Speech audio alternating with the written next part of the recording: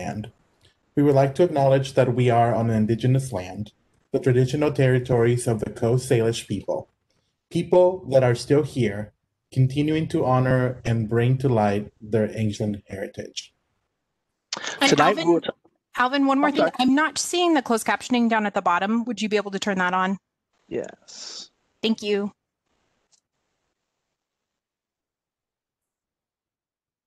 All right, I think we should be good to go. All right, so tonight we will talk about everything from youth gun violence prevention, the role of civilian community service officers, homelessness, and of course, a discussion with you about our poll on community safety. But we begin this evening with an update on the highest COVID-19 surge to date in the state and county, forcing Governor Inslee to impose new restrictions. And joining us for the breakdown of the latest numbers and restrictions is Becky Reitzes, who is with Public Health Seattle King County. Becky, good to have you join us again. Hi, thanks for having me. Thank you. And as Becky is talking, please add any questions to the chat and we'll try to get to them during the Q&A after we ask her a few questions. So Becky, with the rising amount of cases in the county, can you tell us a little bit more about the numbers that are out there and then what's the best way to stay healthy right now? Great. So unfortunately, the numbers have been going up since late September. I know that you have a couple of slides if you wanted to show slide, the one with the graph. So you can see how much the growth has been around folks getting COVID and having test results that show they have COVID. And then if you could show the other result, the other slide that I sent you. And we are at the highest count that we've been since the pandemic has started. The good thing is hospitalizations are not at the highest currently, and deaths are not currently at the highest, but the cases are currently at the highest.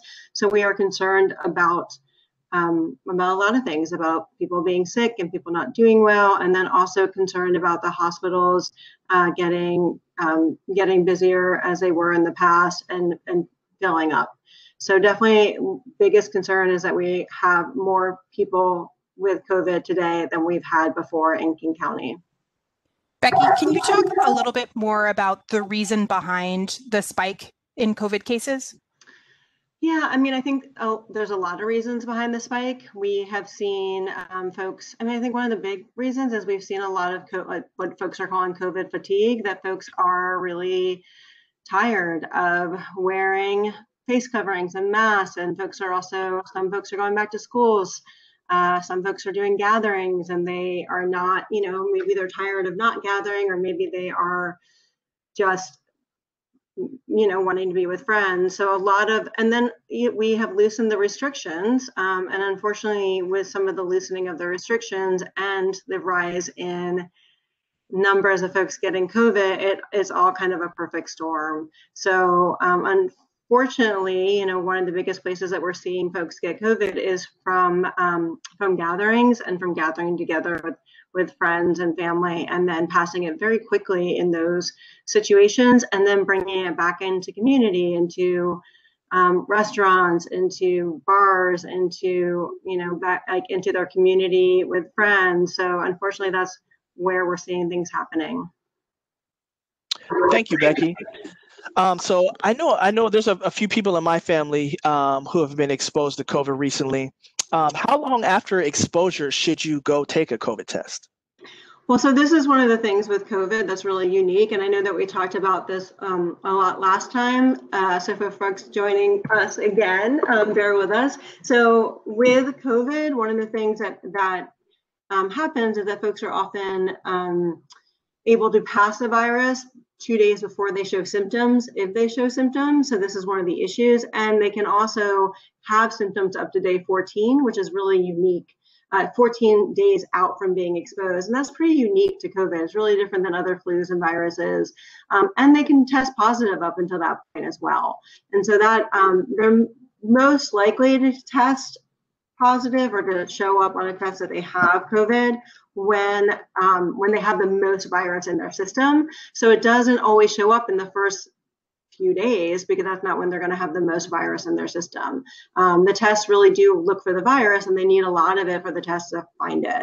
I know there's been a lot of confusion around it, and some high level like sort of celebrities talking about how, you know, they tested yesterday and they were fine, and they tested today and they're not, or they did 3 tests and 1 showed one thing and 2 showed another. But you know, the tests aren't 100% effective, and it's about how much virus we have. So it is complicated.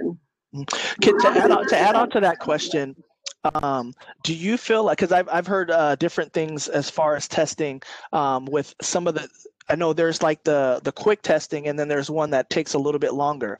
Have you guys seen any changes with the results of those tests at all? Yeah. Like other ones that are more like? Yep. There's a rapid test, which you get the results back, I believe, within like 30 minutes. And then there's a test that can take, you know, anywhere from 24 to 72 hours. I know when we were really backed up in the beginning and still getting tests, it took a lot longer, anywhere up to 5 days. Now we're really seeing them come back within usually 24 to 48 hours. The tests that take longer to come back are actually more effective. So they have, they're just a little bit better of a test. Yes. I don't know if better of a test is the right way to say it, but they're going to be more accurate. Right. That's a good way to say it. They're more accurate. Right. With new orders from the governor around everyone staying in place and social distancing, do you think that what are some of the rules around like food banks and food pickups, distributing food? What kind of things that should they do to protect themselves and protect people who may be coming to get food? Yeah, that's a great question. So one thing I do want to say before, you had mentioned like the new restrictions, so I do want to make sure to say that we are recommending, and the governor is recommending, and so is public health, that folks are not having gatherings together around the fall holidays. And at the same time, people are still able to go get food if they need it. So I'm going to put some resources in the chat after we're done chatting. It's a little hard to multitask and copy and paste them and put them in. But we do still have a lot of places where folks can go and get free food. They can go get it. They can go help distribute. They can donate. And so a lot of the places are doing drop off and pick up of pre-prepared food. And so they can pick up sort of food packages. The big thing to say is that each place is a little bit different. So on the King County website, again, I'll share a link where we have a whole list of all of the different food banks and food distribution centers throughout King County, where folks can, and I'd recommend folks going to their specific, like the site of the place that they are either looking to volunteer at or looking to get food from, and going to their specific website and find out what they need to do. I will say that all of those places are following really strict guidance around food handling and safety and how to stay safe around COVID.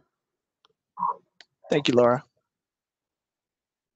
Or Becky, sorry about that. Thank you.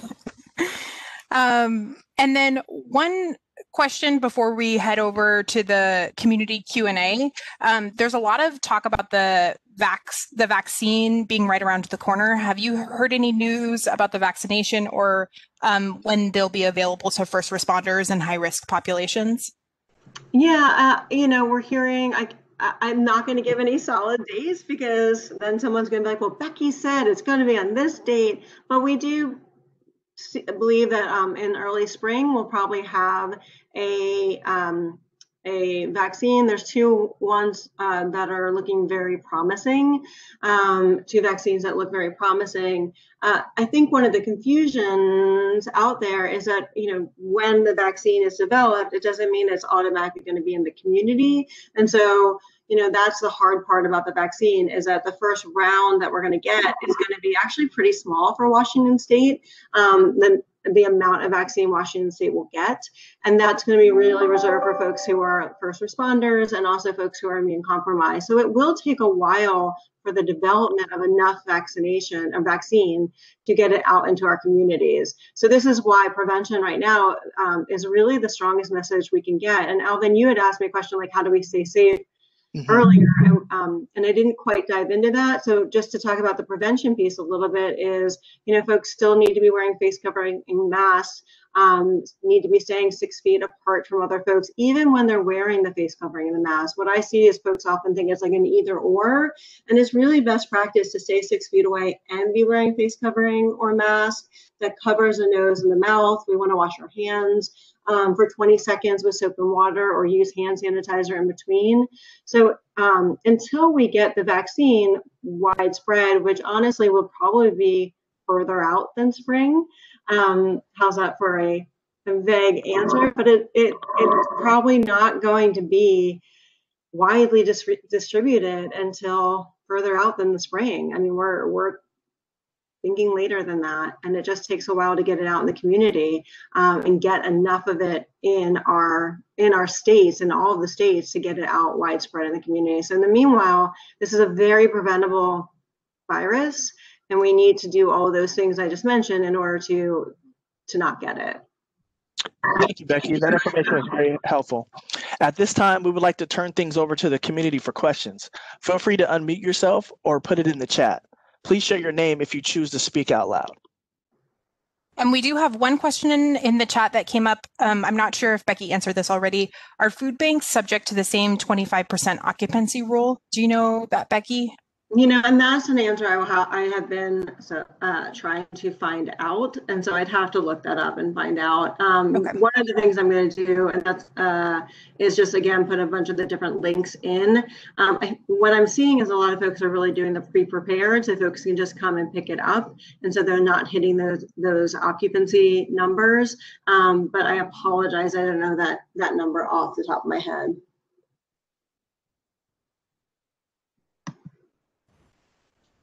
Okay, if anyone else has a question, feel free to put it in the chat or unmute yourself now. If you're on the phone, I think it's a *6 to unmute. Mm-hmm. One other question that we did have is, let me see, where is it? As far as, can you clear up, Becky, if wearing a mask protects the person who's wearing it from others, or is it mainly to protect other people? There's really new evidence that shows both. So I like to think about when I wear a mask, I'm protecting other folks because it's covering my mouth and my nose and preventing droplets from coming out of my body into their body. But it's still protecting us from having droplets go into our mouth and nose as well. So it really is both. You'll definitely see some folks wearing like face shields as well, because if we get droplets into our eyes, that is also a way that COVID can spread. But if the other person is wearing a face covering, it's protecting that, like me, from getting droplets into my eyes. So it really does both. And yeah, it does both. I do like to think about, though, when I'm wearing a face covering, I really am protecting other people in my community. It's a huge piece of it. One thing we didn't mention was that there are some new flu clinics that are in Seattle, and it's really, flu vaccine clinics, I should say. And it's really important for folks to know that we do have free flu vaccine clinics. And right now, with COVID, we are really recommending, even more than we usually do at Public Health, for folks to get a vaccine, the flu vaccine. And this way they're not confusing the symptoms with COVID or the flu, and they're making sure to not get both, which can really cause complications in the body. So I would love for folks to know that there are free clinics here in Seattle. And so I put that link in the chat. And you'll see I put a number of links in the chat as well. Becky, I have a question for you. So as I drive around the neighborhood, I see some restaurants and like breweries or bars that set up outdoor like tents. What are the guidelines from King County in regards to? I've seen some tents that are all closed up, that they make them look like it's a greenhouse. But I've also seen tents that have almost no walls on them. So yeah. Is there any guidelines that the county is enforcing or recommending for people? Is it safe for me to go into like a kind of like a greenhouse, or is it not safe for me to be even outdoors in one of those tents?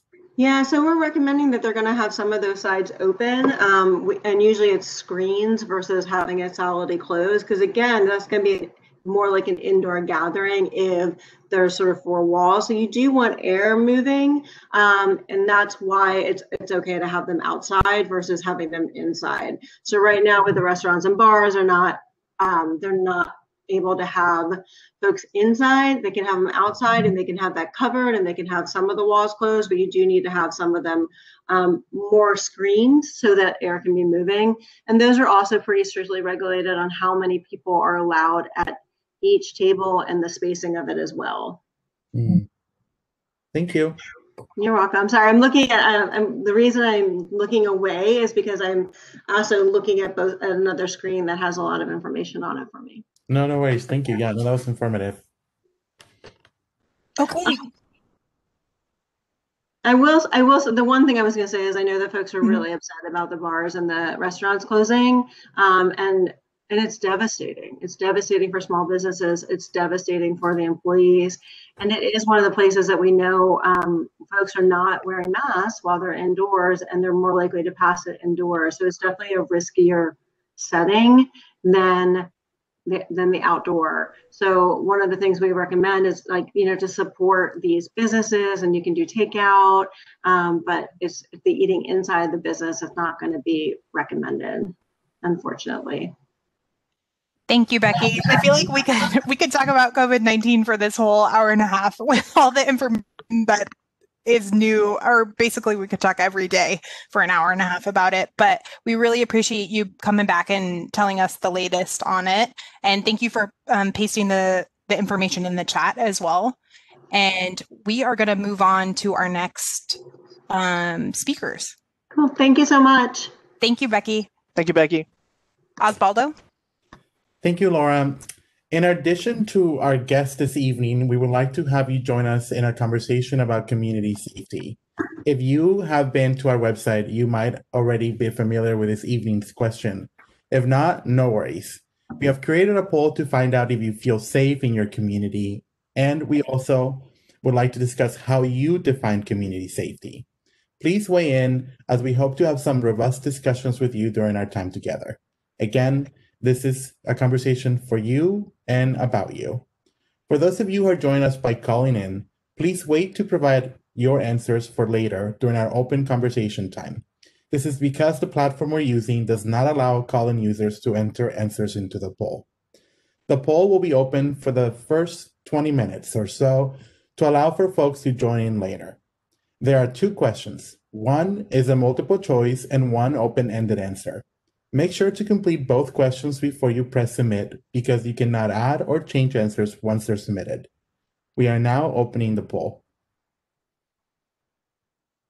As the City of Seattle engages in conversations about defunding the police, there are a group of civilian employees known as Community Service Officers, or CSOs. The role is to help residents and businesses calling for non-criminal reasons navigate services, engage with communities, and support our at-risk youth. So joining us this evening, to help us learn more about the role of the Civilian Community Service Officers, also known as CSOs, we have Chris, Inaba, and Kelly VanDyke. Chris and Kelly are CSO supervisors. Good to have you with us, Chris and Kelly. Yeah, thank you for having us, Laura. Thank you. So we'll have a couple questions for you, and again, thanks for joining us as well. And my first question is: I know that a form of the program used to exist that then ended, but obviously you're back. So we wanted to kind of just educate community on what the CSO program is. And so my first question to you is: what is the difference between just a regular traditional police officer and a CSO? So the main difference is that CSOs, we don't have any authority, so we don't hold any enforcement. With that being said, we do a lot of education, a lot of outreach. So a lot of our philosophy is based upon delivering a great customer service experience. And that's done through both outreach and education in our greater Seattle community. Okay. Chris or Kelly, can you tell us a little bit more about, especially I know the idea of the community service officer role kind of changed when COVID-19 happened. Can you tell us a little bit about what a day in the life of a CSO looks like? Absolutely. So we just talked about it earlier today.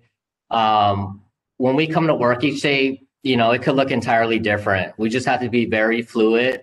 Whatever those requests are, we try to give 110% to those requests that come in through the community.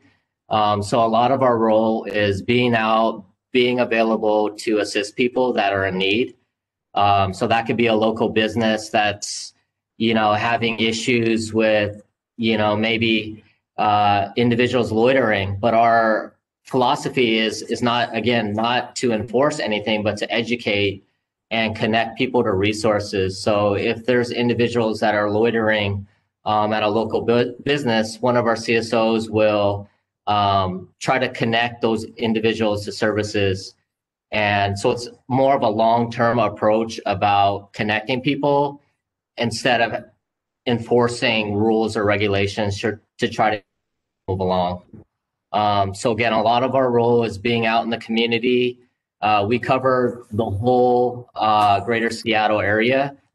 So we have officers assigned in the North Precinct, West Precinct, East Precinct, Southwest Precinct, and the South Precinct. So 5 jurisdictions within the greater Seattle area. So a lot of our CSOs we do have access to cars, but a lot of our CSOs will foot patrol and again, just interact with people in the local community.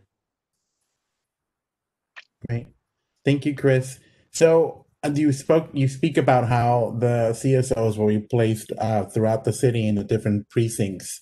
And, the precincts that you mentioned, they cover also very diverse parts of the city as well. So I understand that some of the CSOs speak multiple languages, so that's great. Will the CSOs have access to language access tools to facilitate relationship building with non-English speakers in the community that they're serving? Definitely. We have eight different languages are spoken within our group. And then we also have access to the language lines. And so it's not uncommon for us to get a call over or dispatch via the police radio and go out and assist with a situation where we just need to interpret a little bit, just to get through the conversation. Mm-hmm. Explain. We do a lot of explaining and educating. Mm-hmm. Okay, that's great to hear. Thank you. Yeah, as Kelly mentioned, we're really the liaison between the community and the department. And so we really try to accommodate, people that are more vulnerable and maybe don't have access to certain privileges that other people may. So to answer your question, amongst the 13 CSOs, as Kelly mentioned, we speak 7 different languages: Spanish, Tagalog, Punjabi, Khmer, Hindi, English, Afran, Oromo, and Amharic. So I have a follow-up question. So we know, and in regards to the different communities, we know that there's, especially with the events that have transpired over the last few months, there's been a growing, there's a growing distrust of community towards the police department. What are some of the things that the CSOs are planning to do to gain some of that trust? Because ultimately you're going to be seen as members of the police department. What are you going to do differently, or what are you thinking of doing to be able to kind of connect with those communities that don't have that trust with the police department, or people that are coming under that department? Well, first of all, everybody is entitled to their own opinion. As CSOs, we're there to listen. So if people want to vent and tell us that they don't support the police, then we're there to listen. We don't pass any judgment. By listening, we're hoping to bring back those ideas to the department to try to make things better, to build that trust. So it's about being accessible to our community, listening, and then bringing those ideas back to the department to try to provoke change. Okay, thank you. And then just want to give people a heads up that we're going to be closing the poll in a few minutes after we ask another couple of questions. So please submit your answers now so that they can be in the results when we look at them. And then, so the next question that I had was, when should community members contact CSOs, or is there the capability for people to contact CSOs? Absolutely. So again, we do a lot of community engagement that entails business checks. And then each of our CSOs, we have our own work cell phone numbers and business cards. So businesses, community members will reach out to the CSOs directly via our work phones. And maybe something that is going on in front of their business isn't criminal related, but more about resource guidance. So we'll field calls from community members and then try to get out there to connect people to those resources. For example, I was called up north last week. There was an individual kind of loitering around the Planet Fitness up on Aurora, and the manager of the Planet Fitness reached out to one of our CSOs about this person, may look like they may be in need of services. Can we have you come up here and check it out? So I headed up there and spoke with the individual and was able to refer him to shelter services. We have access to bus tickets. He said he had access to public transportation, but if he hadn't, that's something that we could provide him with and literally connect him to those services. Thank you, Chris. And then I just wanted to mention, I saw one question in the chat. Joanna had said, I lost my poll, where is it? And I think it should be off on the right-hand side, kind of collapsed, unless you exited out. And then, let me see, this is our first time using the polls. So then you can also, if you can't find it, click on the 3 dots that are next to the chat button down at the bottom, and you should be able to select polling and it should pull it up. So hopefully that works for you. This is our first time trying it, so we're glad that you're trying it for the first time with us too. And then we do have a couple of other questions that are coming up in the chat for the CSOs as well. So we will get to those right after. I think Osvaldo has one more question. Thank you. Yeah. So as you've heard us mention throughout the night, is that we're focusing a lot on the question of how do you define community safety? And I'm going to ask you the same thing. You work under the police department, your role is different than a police officer, you're out in community to educate. How do you, and you're both welcome to answer, or one of you can, be the representative of your voice there, but how would you define community safety? I think it's about getting to know your community, getting to know your neighbor, your businesses, community members, like what we're doing right now. Getting feedback, educating each other about certain issues going on that are relevant. So I think it's about getting out there, engaging.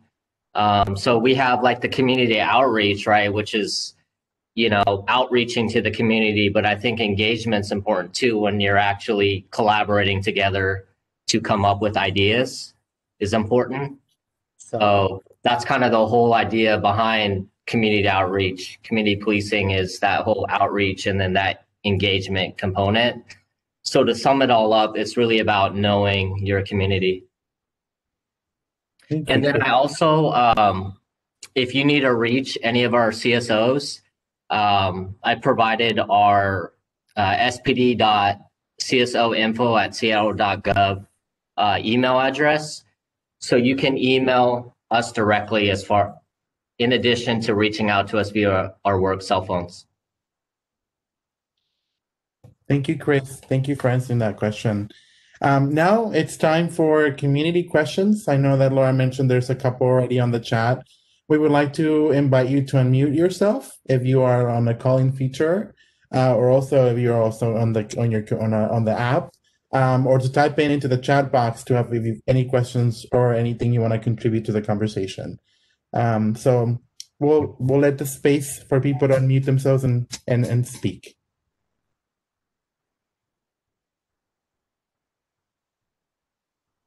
So it looks like one question that came up, I don't think that we went over this yet, is what kind of training does the team get on working with people with disabilities?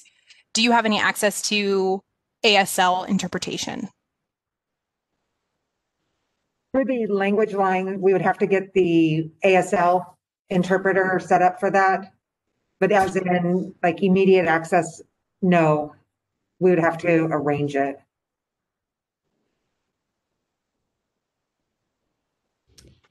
Okay. There's another question from Kylie. Is there a way to call CSOs directly versus 911 to respond when an armed officer is not needed? And you mentioned something about the phones you carry. Yeah, so you could contact us again through our work cell phones, and then through our email address that I provided. So we actually have resolved a lot of dilemmas that have come through our generic email address, where people in the community didn't want to make a 911 call. They felt like, this can be solved through a CSO response. So a lot of the things that we respond to are directly from our email. As long as it's non-emergent.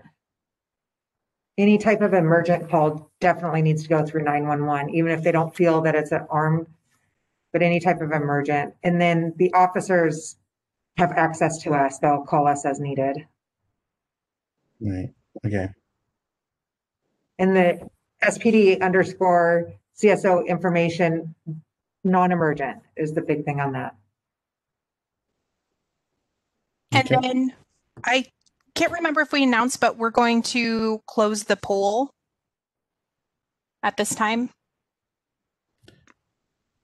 And then one question that we had was, what does emergent mean? Non-emergent, non-emergency. If it's any kind of dangerous, you feel threatened or something in the non-emergent that can wait, that you don't need someone out there. We also had a question, I believe, Chris, you kind of talked about how CSOs are assigned to the different precincts areas. But someone was asking if CSOs are assigned to, like, I think maybe neighborhoods or depending on language. That's a good question.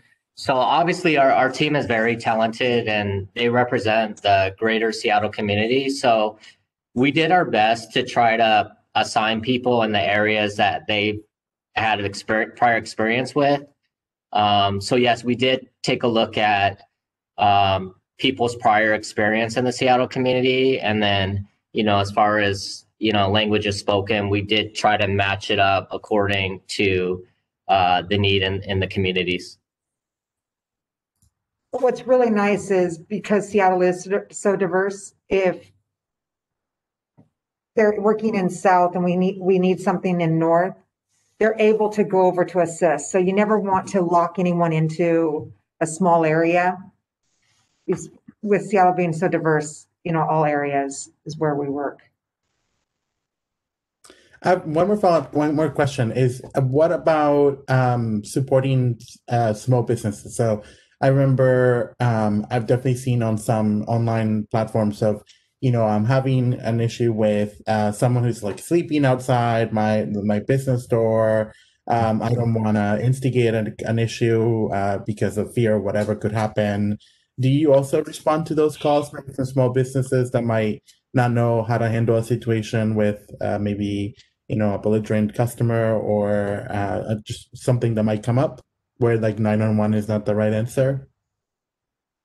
Yeah, so again, a lot of our role is resource guidance, being the bridge to connect people to different services. So we've dealt with a few businesses that have had similar concerns, and obviously our approach is to educate, provide a high level of customer service with the business and with the patron sleeping in the business doorway. Again, we use that as an opportunity after deeming it safe, obviously safety first, but after doing that, our goal is really to build the rapport with the individual, build the trust, and then try to connect that individual to services if they want. But again, we don't give up if they say no 90 times, right? We'll go back the 91st time, and maybe that's when they want to get connected to a case manager at DESE and so forth. So again, we have outreach supplies, we have masks, we have hand warmers, socks, granola bars that we'll hand out to people in need. So yes, that is something that we do address, as long as it's deemed as safe. Yeah. There's one last question in the chat. I don't know if we got to, but and I'm not sure if you two can answer this, but will 911 change out of SPD? That's a question that came up. There's been talks about it, but I would refer that to City Council. Okay. Well, thank you so much. Thank you so much for answering all the questions. It's now Laura. Osvaldo, I did want to bring on Becky back on because she had an answer to the food banks question. Okay. Hi. So I did want to, somebody in the chat had asked about the food bank occupancy, and I just didn't want to get it wrong. So it is, food banks are limited to 25% occupancy as well. In general, most of the businesses and organizations are going to be limited to 25% because it was a way of trying to keep it equitable across the board. That's all. Thank you. Thank you, Becky. Thank you. Thank you, Becky. Okay, so we're going to move on to, and as we kind of talked about community safety with our community service officers, we're going to transition to talking about some of the poll results that we learned about. Yeah. So I think I want to highlight one answer that particularly connected also to what Chris, or not to Chris, but to the conversation around with the CSOs is, this person said, how do they define community safety? They said, it's not to be fearful of others as I move through my community. Also, not to be fearful of police officers if and when they are needed. And I thought that was the pattern or the trend of, as I'm a community free from police violence, a place where I feel safe, where I can walk back from home, safety, walking alone, even when I'm not with others. There's this trend of, or this pattern of people defining community safety as a place where they can just be themselves, navigate their city, their neighborhood, go to work, go home, and not be fearful of others or what could happen to them. That's one trend I see. Alvin, Laura, do you see any other themes on the results? I'm also seeing in the first question where we asked, do you feel safe in your community? Most of the people on our call said most of the time. So that's, I guess, a feeling from our small sample. 40%. Yeah, 40% said most of the time. Mm-hmm.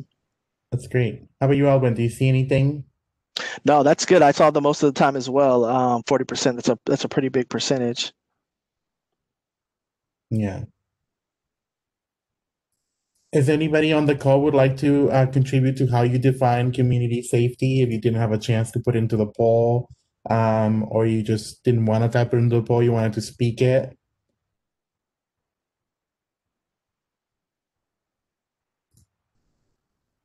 Okay.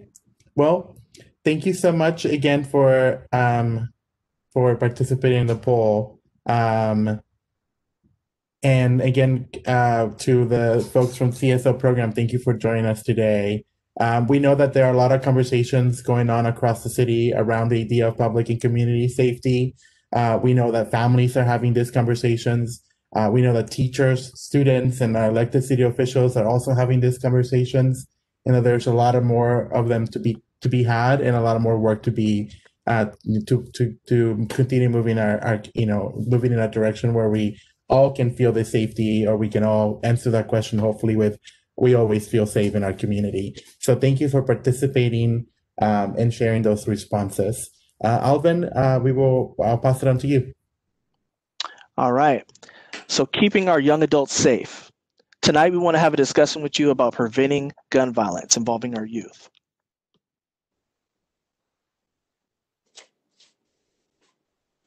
Sorry, finding the unmute button. So we've seen a rise in homicides this year in Seattle, and so far in 2020, there have been at least 36 deaths of victims ages 18 to 24 in King County. Tonight, joining us is Sean Goode, Director of Choose 180, and Derek Wheeler-Smith, Director of Zero Youth Detention, who are going to talk a little bit more about youth gun violence prevention. Sean and Derek, thank you for joining us tonight. So tell us a little bit about your programs and how they participate in youth gun violence prevention efforts in Seattle and King County. Sure, Sean, I guess I can kick off first. So Zero Youth Detention is really a strategic plan to improve community safety and achieve better outcomes for youth and families at risk of juvenile legal system involvement. And the important element, I think, to that for where this work intersects for me is, we don't want to have our focus on what do we have to do to not lock up Black and brown children. I think this is really about how are we creating the conditions that sets up young people to be hopeful, to be healthy, to be happy, and to be thriving. There are predictable mortality rates, all of our sectors for Black and brown children. And gun violence is the fastest way that young people are dying. And so we really see gun violence as a go first strategy to being able to address these other social determinants of health. And we're doing that work really through a public health approach. That's great. Sean, did you want to chime in? Sure, certainly.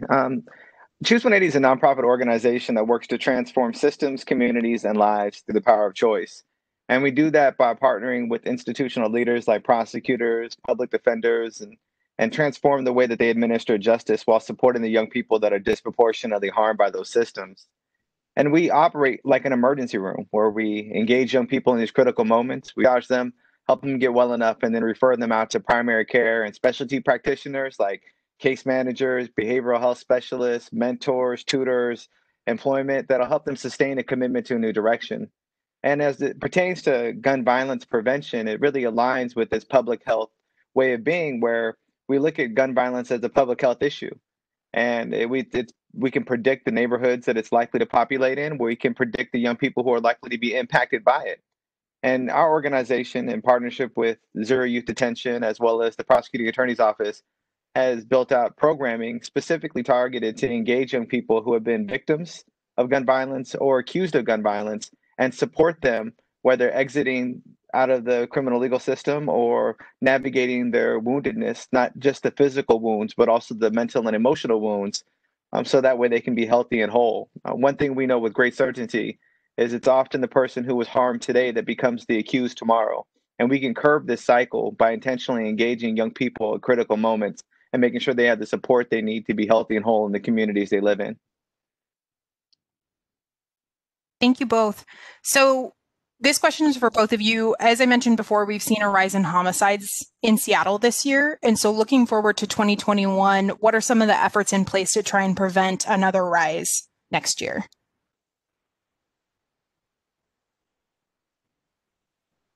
Well, Derek, I really would lean this one over to you. And I'll start by saying that anything that we look at in 2020, we have to look at through the lens of multiple issues that exacerbate gun violence. When you have a lack of social system supports because of the number of young people who aren't able to access school, the number of young people who aren't able to engage in athletic programs, the number of young people who don't have their traditional social supports, and as a result, find themselves engaging in problematic behavior, there's a direct correlation there. Furthermore, when you have young people who are living in homes that are bearing additional stress and strain because of a lack of employment, young people who are navigating homes, their families are stressed out, there's an increase in violence in the home, which then can translate to an increase in violence in the streets. None of these things are independent of the other. And it's important that we see the correlation between the pandemic, both of COVID and of racism, and how that is tied into in 2020 to the increase in gun violence that we've seen in the community. But there is a comprehensive approach being rolled out, and the work that Derek Wheeler-Smith is doing through Zero Youth Detention is spearheading an approach called the RAM approach that he's much better positioned to speak about.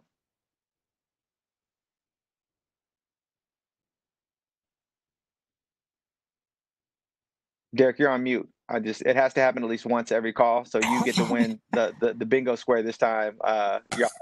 Because I think when you both are unmuted, there's some feedback that's coming through too. All right, are y'all able to hear me now? Yes. Great. I was saying thank you, Sean, for that. Much like COVID-19, youth and young adult gun violence is a fatal epidemic, and it must be destigmatized and treated really in order to ensure long-term community health.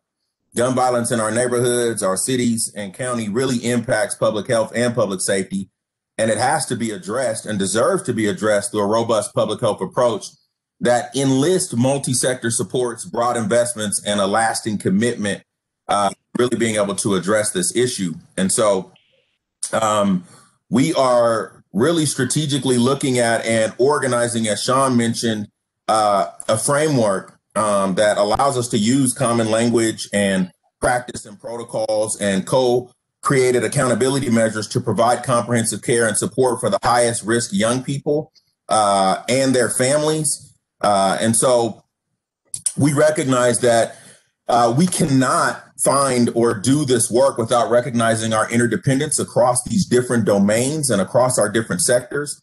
And if we really look at and recognize and see this as a symptom to a broader issue through a public health approach, we know that any effective solutions to reducing some of these challenges must be comprehensive. And so we're dedicated to advancing the treatment of gun violence as a public health issue. And we believe that we're uniquely positioned to enculturate the kind of solutions and enlist support across these different sectors that engage in order to make meaningful and lasting change. And so that sustainability requires the kind of multi-sector engagement, political leadership, advocacy, and championship, and meaningful buy-in from stakeholders from grassroots to grass tops. And so rather than funding a small subset of services, we believe that a regional approach can call for the kind of alignment, capital alignment of resources and assets to build a robust model that truly interrupts violence. And as I mentioned, creates lasting change. So what does that look like? It's violence interruption and community-led crisis response. It's victim recovery support services, including rehabilitation, which can be mental, financial, physical, and a plethora of other ways. Skilled outreach and service linkage, case management and safety planning, risk assessment, family supports, including, housing, health, funeral and vigil supports, recreation and enrichment programs, and the well-being of services. So this is something that, again, requires a comprehensive approach and multiple folks all coming together, because this can't be solved by one organization, by one sector, by one department, by one program. And by bringing all of these system partners together, I think it takes some of the pressure and onus off of the community, because programs like Choose 180 can continue to do a remarkable job with young people. The problem is that they're then forced to send that child or that young person back into the same environment that made them sick in the first place. So how are we addressing these social determinants of health that sets up young people to be happy, healthy, and thriving in their communities? Thank you, Derek. So some of the things you said kind of struck a chord with me because I've been talking to a lot of people out in community, especially with issues around like shootings in Rainier Beach, particularly. What are some things that community can do to get involved, like in their neighborhoods, or how can they interface with you guys to create solutions? Well, one of the things that's essential for us and that we believe is that community-based alternatives and community solutions really are the way to go. And so sitting at the core of this work really is community accountability.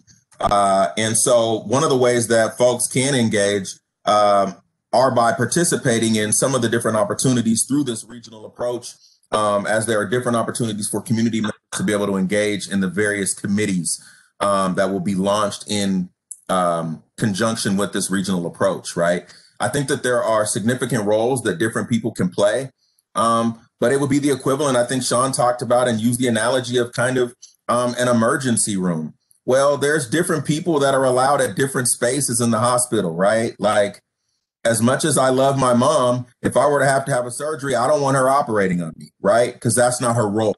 And so I think that there are distinct roles that we have outlined and opportunities for engagement that can allow people to engage in a plethora of ways. And folks are able to make those connections by reaching out to us through King County Public Health and the Zero Youth Detention work.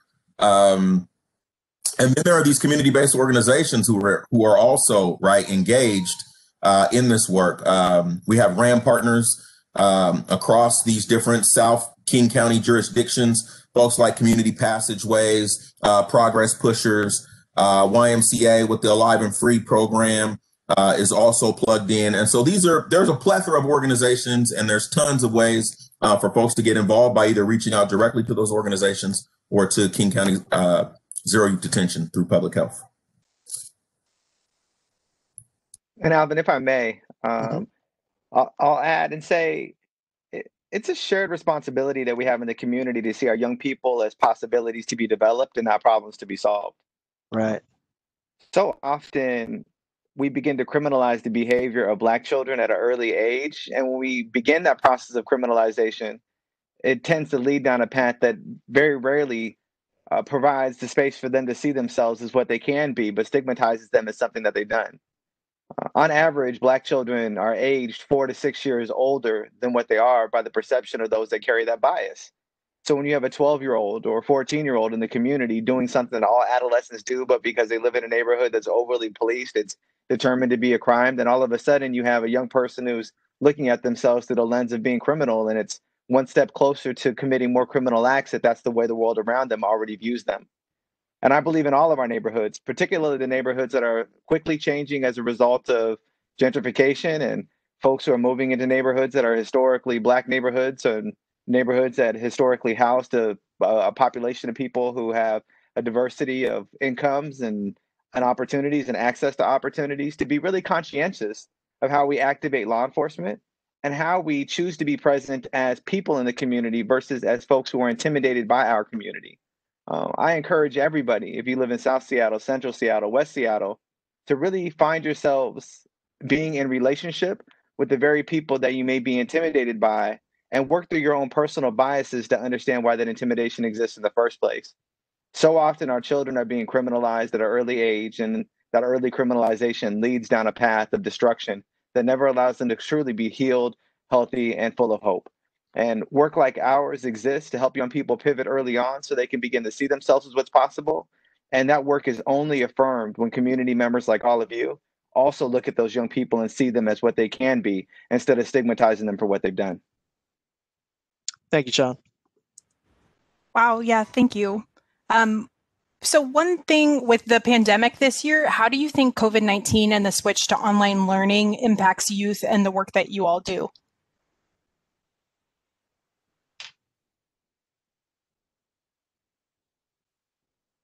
Derek, you want me to go first?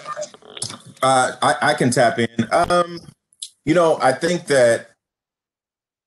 think ultimately it exacerbates, I think, some already perplexing challenges and problems. I think that you have young people who are really moved by and need relationship. I think if we were to think about in terms of a value system, relationship sits at the crux and at the top of that value system. And I think the challenge is that now the focus has shifted to an object, right? And the object is this online platform that I think pushes kids a bit further away. And so I imagine even for kids who need that engagement in that relationship, they feel completely disconnected. I mean, the data's in, and I think, there's a little more than half of young people who are even logging in to online school. And so the inability, I think, to be able to have the relational connection and to be able to share space with people in ways that hold so much meaning,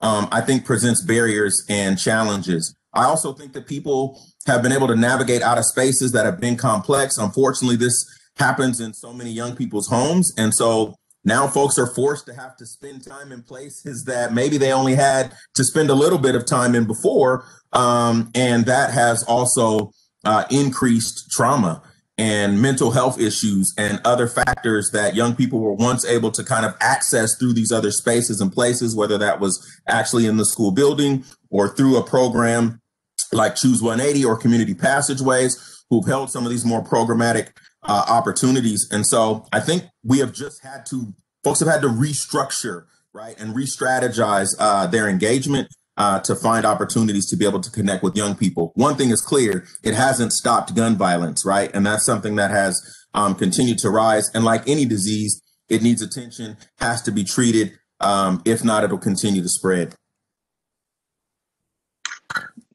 You know, I mentioned before we got started, I was doing introductions that I'm the father of 2 teenage children. I have a almost 19-year-old who's taking college classes online from my dorm room in Ellingsburg, which is a conversation for another day. Why I'm paying for a child to take virtual classes from a college dorm room. It's complicated. And then I have a 13-year-old who's in 8th grade, and I regularly joke and say that she's learning more from TikTok than she is from her online classes.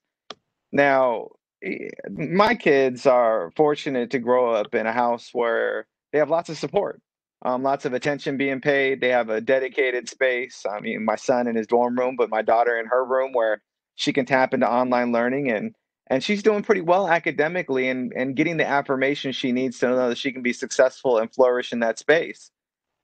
So many of our young people have a challenge functioning in a traditional classroom space because of a variety of different reasons. And so the virtual space only exacerbates those issues, which then speaks to a challenge in identity and finding self-worth, showing up to a platform that doesn't value you and you don't see value in it because you can't perform in it. So where else do you show up? What are the other places where you can go where you do find value, where people do value you? What are the places that you can occupy where you are affirmed? And what do those look like in the midst of a pandemic? They become far and few between, and the options become far less in communities that can't get together in community hub groups and have little groups where you're co-educating with your peers and have other alternative options that you can be able to still engage in pro-social activities in the midst of a pandemic. So for many of the young people who are getting caught up in this disease of violence, it's because they're so much more susceptible as a result of all these other social determinants. You know, it's the same conversation we have about masks, right? Like, if you wear a mask and the person next to you wears a mask, then you're both less likely to spread the disease. It doesn't mean that it won't happen. It means that you're far less likely. But if resourced with masks, then it's less likely you're going to spread the disease and we're likely to flatten the curve. Well, communities given the resources necessary to be able to protect themselves from the spread of the disease of violence are far less likely to engage in violent behavior. We know communities like that throughout the city of Seattle. We see what happens. Look at Columbia City, for example, a community that was given the mask as a result of a large portion of gentrification and a ton of resources flooded into that neighborhood. And now violence looks far different in Columbia City today than what it did 15, 20 years ago. How do we provide masks, or in this case, resources to communities that otherwise wouldn't have access to them so they can simply make sure they have the preventative measures in place? Upward mobility, a shrink in the wage and equity gap, quality education, PSTAs that are equally funded and allowing each schools to have resource and access to additional teachers if necessary. All of the things that keep a community safe and healthy. How do we make sure all communities have that? And then in turn, our young people benefit because they grow up in those communities and they're safe and healthy spaces for them as well. Thank you, Sean and Derek. So now we're going to move on to our guest here so they can ask a couple questions. And it looks like we had a few in the chat. I think Sean was pretty busy in the chat and answered.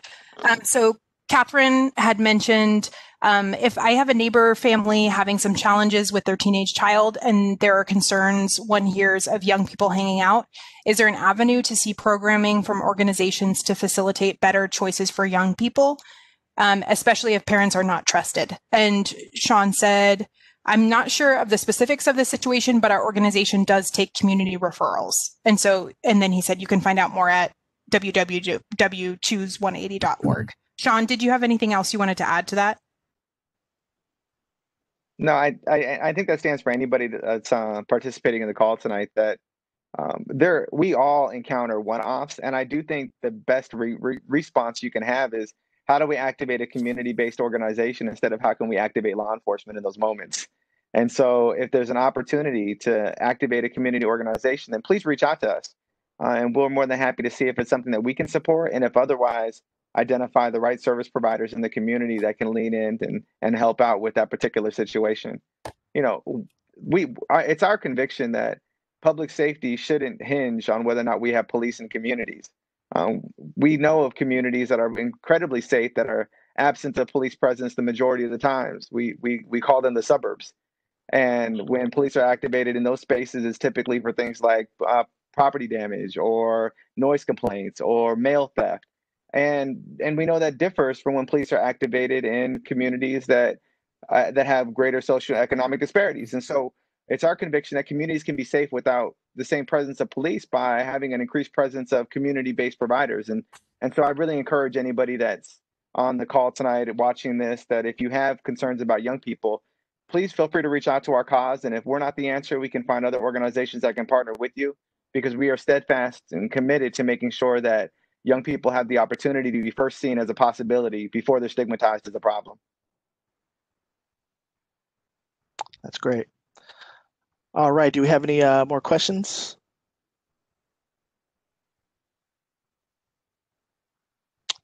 Okay, sounds like we don't have any more questions here. We waited for the awkward silence to be done. Yeah, exactly. All right, so thank you, Sean, and thank you, Derek, for coming on to the show tonight. We appreciate all of your insight. I believe that you guys both left your information in the chat for folks to contact you. Oh, looks like we might have someone. Oh, I think Derek just put something in the chat.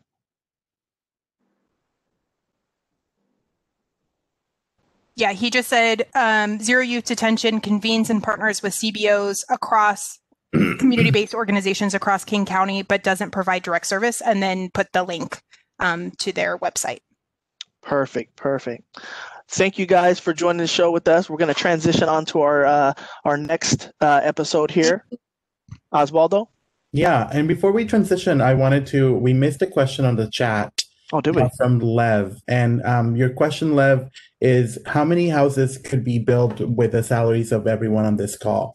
And I just wanted to open it up and give you an opportunity to, if you wanted to elaborate a little more. I'm not sure how to answer the question, but maybe we could provide a little more clarification.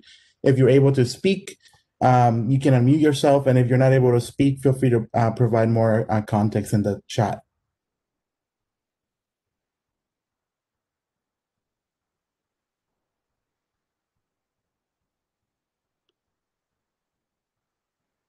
So you might be either typing or unable to verbally provide more context to the question. You know, what I still think it's a little bit challenging to answer for myself. I encourage you to reach out to City Council. I encourage you to reach out to the mayor's office, folks that are voted into the city leadership, and to have a conversation about budgets. We unfortunately don't have control and don't manage budgets for the city, but I encourage you to bring this conversation into a conversation. And I think that highlights why conversations are very important to have. And having here Sean Goode and Derek Willer, and having those folks in community being able to transform the lives of young people, you know, I'm glad that they have a salary to be able to make that opportunity for young people across the city and the families that they're touching. But anything regarding the budget or questions with salaries, we encourage you to bring that conversation. It's a conversation that you feel needs to be had. Reach out to City Council or the mayor's office for that. But thank you for putting it in there. And now we can move on to our next segment. And it's for me. The surge in COVID-19 cases and the colder weather are making life even harder for our neighbors who are unhoused. Tonight, Community Conversations wanted to provide a space to talk with a community partner on the front lines of homelessness about what her organization's vision and mission is. Happy to have Melanie Neufeld with Lake City Partners Ending Homelessness join us this evening. Melanie, tell us about your organization's mission statement. Great. Well, really grateful to be with you today and for this kind of forum that you're experimenting with during this time. Lake City Partners is rooted in the neighborhood of Lake City, though we've expanded as we've seen need in the North King County area. We're a really underserved area of the community. And that's how things really emerged. So faith communities really were being responsive to people experiencing homelessness, and out of regular meetings through our task force on homelessness in Lake City on the second Friday of every month, we've been able to work together as a community. And I really appreciated what Derek had to say in the last segment about multi-sector solutions. Let's work together as a community. It can't be just one organization that comes up with a solution. We really need to have everybody involved and engaged in thinking about solutions to end homelessness. So a few of the things that we do, we focus on engagement, building relationship, and that's also something that Chris talked about as the community service officer, that in order to really be with somebody and understand their concerns and needs, there needs to be an opportunity to build trust. And so some of that work that we do is our day center. So we have a day center that was actually named by our community in Lake City called God's Little Acre. It was one safe place that people could be in the neighborhood, and a place where folks can get basic needs. So showers, laundry, they can meet people, they can cook their own food there. That's one place. We do street outreach as well, and we also over time have built the capacity to offer shelter. And so yeah, that's a briefer introduction, and I'm happy to answer any of your questions. Yeah, well, thank you, Melanie. Yeah, I know that the Lake City Task Force on Homelessness recently put out a report titled "Let's Keep People Alive." And can you tell us a little more about this report? And then what did the report find on what are the biggest needs for the unhoused community besides housing? For sure.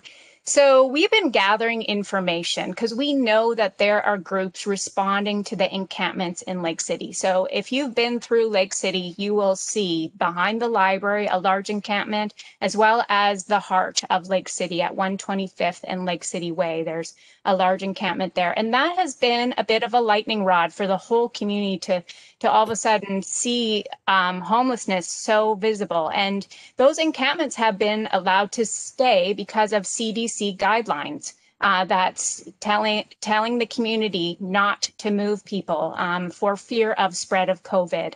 And so folks have really rooted themselves in the Lake City area in those encampments. And so it really felt like this is a time to really get a sense of, well, how are we supporting people now in the colder weather?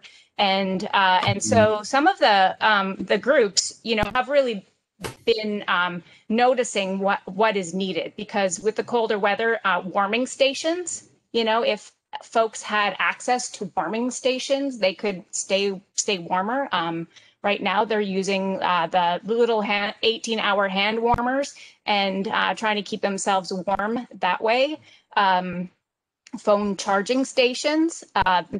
These folks have access or have their own phones, but don't have access to power. And that, really, they need to stay connected to their resources in their community. Running water. We take that for granted in our homes.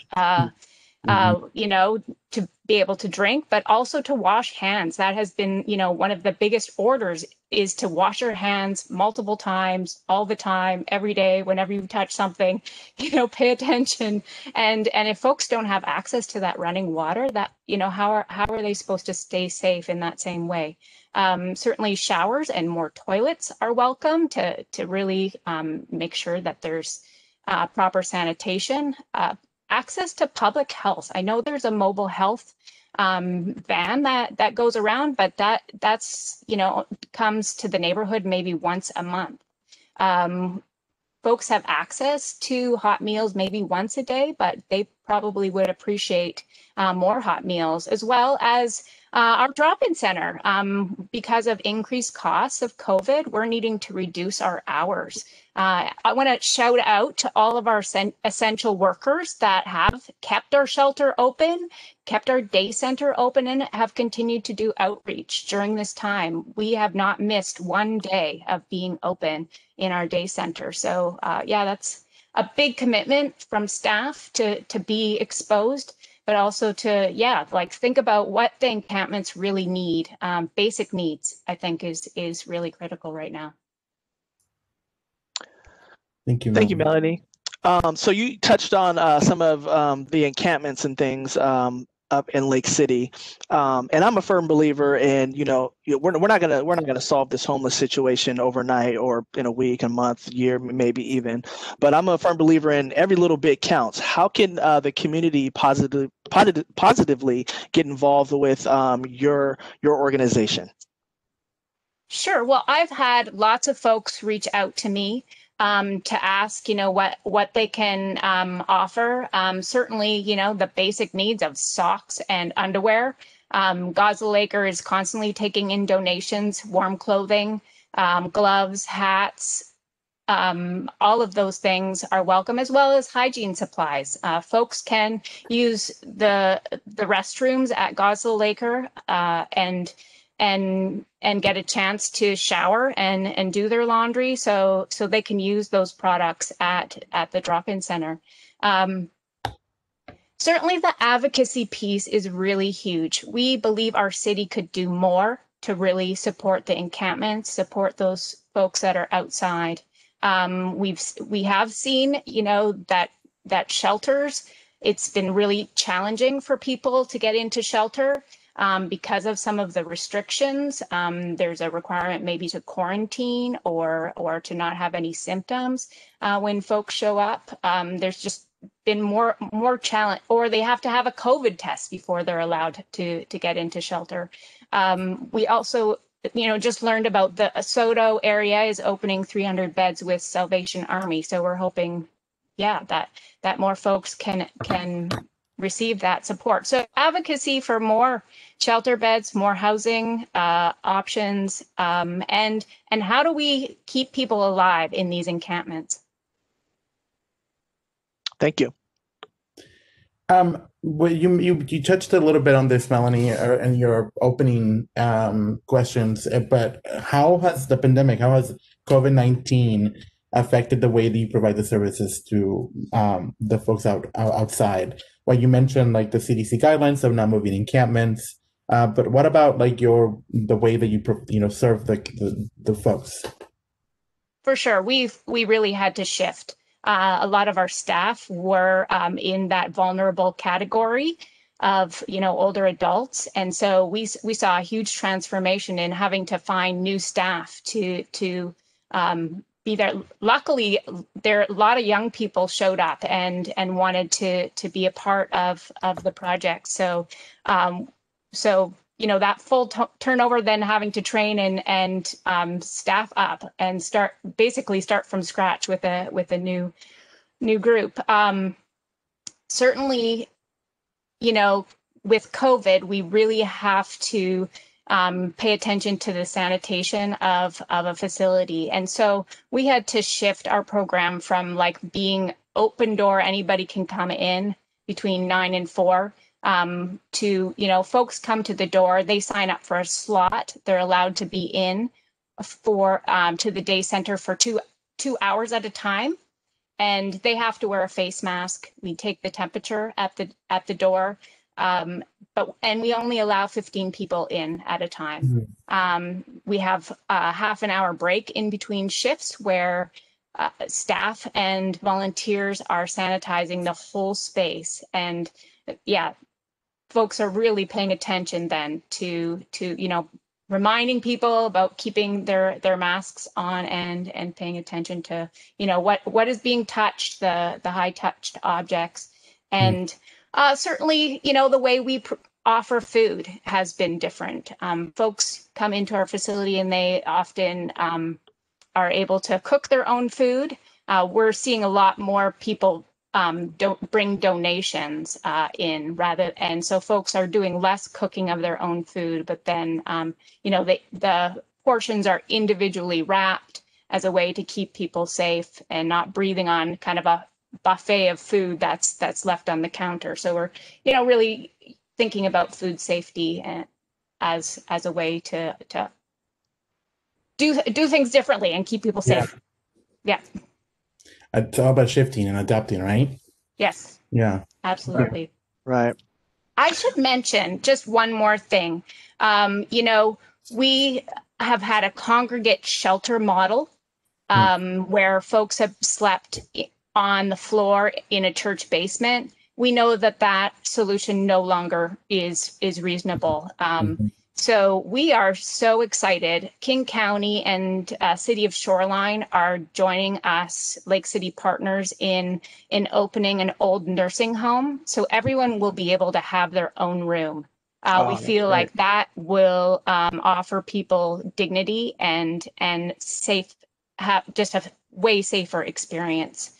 So we're hoping, shortly in December to be able to open that space, and really excited about what we can offer people there. That's great. That's awesome news. Alvin? So Melanie, what is one of the biggest myths about the unhoused community that you would say? Wow. I didn't get a script for this, everybody. So I'm getting put on the spot here. So one of the biggest myths, I think it relates to perception and thinking about that, homelessness equals, someone who's involved in criminal activity. Those two are joined together, and that really, is a myth that should be dispelled. Folks really, a lot of them friends on the street who, I've gotten to know fell on hard times because of a health condition, loss of employment, increased rents. There's just such a multifaceted reasons why people become homeless, and it's not because they were, criminals in the first place. So, sorry, I can't articulate it super well, but I think that's one of the biggest challenges that we have. Yeah, that's And, you're right. Well, sorry for putting you on the spot, but I think you did a really good job in answering all of our questions. Absolutely. Thank you for that. And we know that the weather and the pandemic is not making things easier for the folks outside and for community providers like you. We appreciate the work that you're all doing in our community, and a reminder that you are doing life-saving and life-changing work. So thank you for all that. We're going to open it up to the folks to see if they have any questions for you or anything they'd like to contribute. And then, so we'll open it up with a little bit of silence. And then if you want to unmute yourself, feel free, or go ahead and type in your questions into the chat box.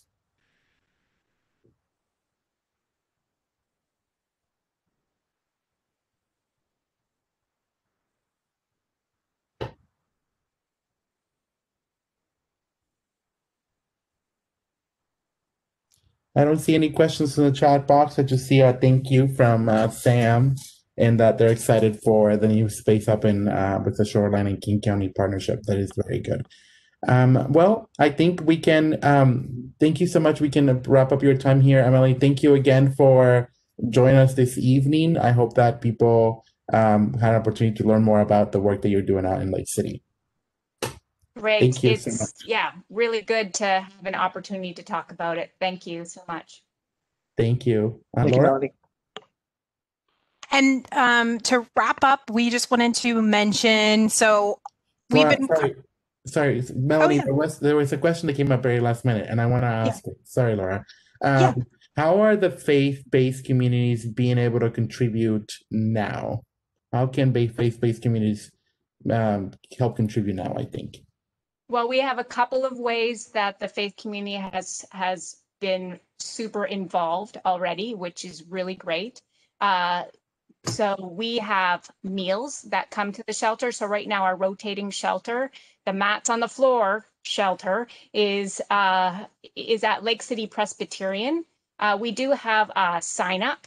So if you want to contact at lakecitypartners.org, I can get you more information about our meal sign up. We have folks or groups offering meals for our 20 folks that are staying at Lake City Pres right now. So there's a volunteer sign up for that. December 1st, we're going to be starting a physical distance painting project at the Oaks to get it ready for the 24/7 shelter at the Oaks on Aurora. And so if you want to bring your own bubble, your household that you live together, you can get a room that you can paint yourself and physically distance with other people. So that cool. sign up will also be available shortly. We want to start that painting December 1st. So thanks for the question. Wow, that's awesome. Yeah. That's pretty cool. Thank you again, Melanie, and thank you for the question, Carol. Okay, Laura, now I will give it up to you. Okay, and so we've been talking a lot about community safety tonight. We just wanted to mention one opportunity through Seattle University and Seattle Police Department. Esprit, can you move on to the next slide? And it's a public safety survey that they put out every year, and it's open October 15th through November 30th. And I'll just paste the link in the chat too. But the input that's received through the survey gets put into the micro community policing plans, which are available on Seattle Police Department's website. And these surveys are available in Amharic, Arabic, Chinese, English, Korean, Oromo, Somali, Spanish, Tagalog, Tigrinya, and Vietnamese. I just wanted to list those just so that people are aware of what languages they're available in. So that's another opportunity. If you liked our poll, this is a different group leading a survey that's around public safety and community safety. All right. So I just want to thank everybody for joining us tonight. Next steps, we want to hear from you. What issues would you like for us to explore in your community? Would you like to join us for a conversation? If you would like to get in touch with us and be a part of the conversation, please email us at don_cec@seattle.gov. Osvaldo. Yeah, I mean, tonight we had some amazing speakers. I've learned a lot about, Choose 180, the work that Derek and Sean are doing, and obviously Melanie and the CSOs. Very informative program. So thank you for joining us tonight as well. Definitely. And we want you to be a part of the conversation. So remember, this has been created for you and about you. And our next community conversation is planned for the second Wednesday of December 9th from 6 to 7:30 p.m. So I'm Laura Jenkins. I'm Alvin Edwards. And I'm Osvaldo Hernandez from the Department of Neighborhoods. Thank you, everyone, for joining the conversation, and have a great evening. Thank you. Thank you, everyone.